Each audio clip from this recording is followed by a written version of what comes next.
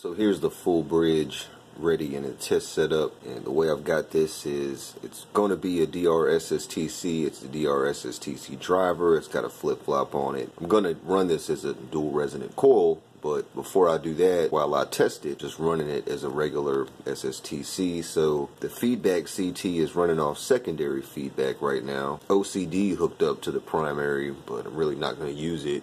So full bridge rectified, just coming in. I've got this bus cap, 2200 microfarad. I plan on switching that out later on to try running this staccato. Gate on the blue channel, and the full bridge output on the yellow. So right now I'm feeding 20 volts to the bridge. I'm going to cut the voltage up to 30.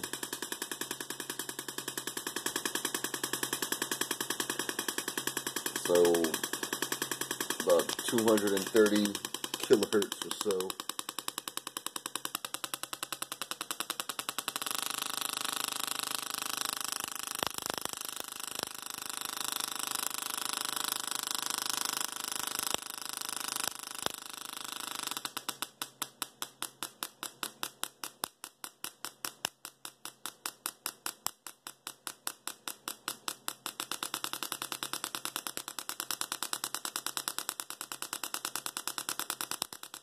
I can't imagine this would be too happy continuous wave up at line voltage. 30 volts seemed like it was doing all right, so now I'm going to try it at higher voltage. Now I've already cut it up a little bit and it seems to run all right. Issue is, just like on the half bridge, I'm dealing with some streaking issues between the primary and secondary. I probably won't be able to use this coil. I like how it works on the little half bridge I've got over there, so I'll probably put that back on the half bridge, and this is just a test.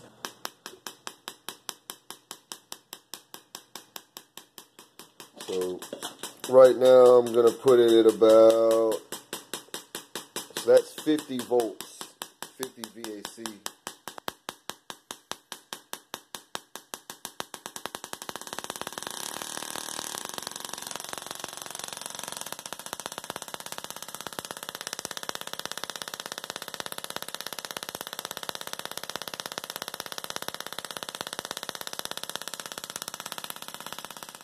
So right off the bat, first thing I notice is with the full bridge, I seem to get about the output I would get if I was feeding double the voltage on a half bridge, which obviously makes sense. That's the whole point.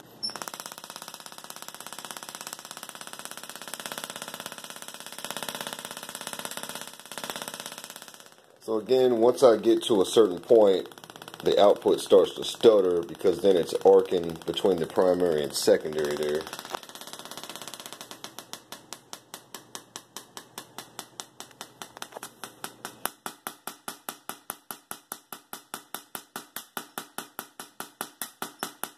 You can see it starting to do it,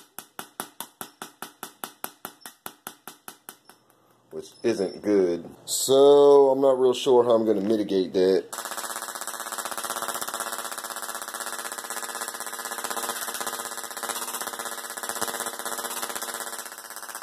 Well, anyway, before it starts to wig out and do some funny arcing, it honestly seems like the spark output would be sort of similar to a poorly tuned dual resonant coil. It's a shame I can't cut it all the way up without the arcing.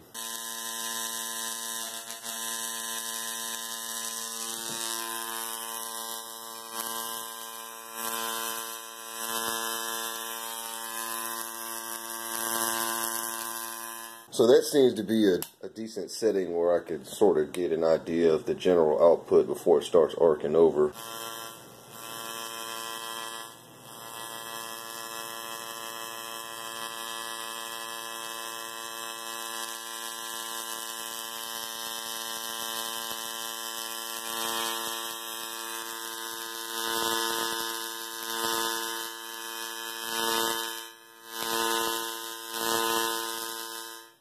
I'm afraid to bring it all the way up because I don't want a really bad arc to burn, but when I slide it up to 120, I say that's not bad.